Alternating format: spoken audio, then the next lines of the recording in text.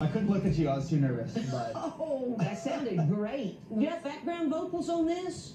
In the next pass, we can play them out. I think it'll help because I feel like on that second chorus, that's such a signature part of that record. I'm kind of on the edge of my seat, like, what's he going to do? You know what I mean? And I think knowing what the content of this song is, it's about, this is the kind of lifestyle you live. I'm down here literally in the streets. Yeah. And so maybe it's not so playful. I was raised here in this living hell. Yeah. That's kind of a somber Right. message there. Yeah. I don't think it has to be such a downer, No, but it can be more maybe serious. Now, I think the second one where it says, take this message to my brother, that's a hopefulness. All right, let's try it again. So we do have some singers. Yeah. Me and Reba, we're going to jump in, but Yeah. that's cool. We'll get you a couple mics right now. If There you go. You're going to owe her a lot more money if she sings us.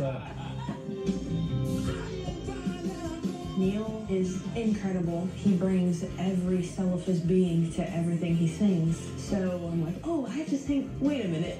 What are the rules again? Uh-oh. I can't imagine that I'm going to have a tougher decision than this one. I feel for you. I know, but you already won. You got to meet Reba. I know. I got to meet y'all. Neil and Grace, that's going to be a tough one for me. I just got to pick who's going to embody the song the best.